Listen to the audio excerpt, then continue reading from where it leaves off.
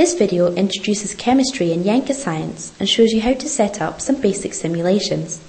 The chemistry topics can be accessed by clicking on Change in the Objects pane. Choose All Chemistry and select OK. There are two modes in Yenka.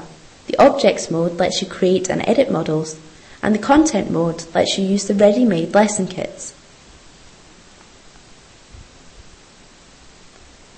Most of the time you'll start your experiments with some glassware, and this is where your reactions take place. Open the glassware folder and drag a beaker onto the screen.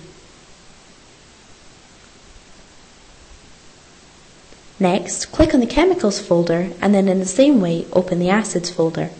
Drag the hydrochloric acid onto the screen. You can change the amount of chemical to be added to the vessel by clicking the label and typing a new value.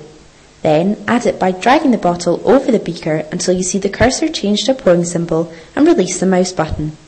With solutions, you can also change the concentration by clicking on the label and typing a new value. Now we'll add a metal to the beaker to react with the acid.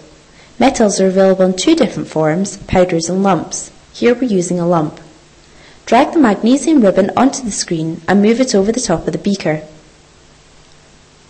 There are a range of options that can be accessed from the beaker's toolbar, such as displaying the reaction details and the atom viewer.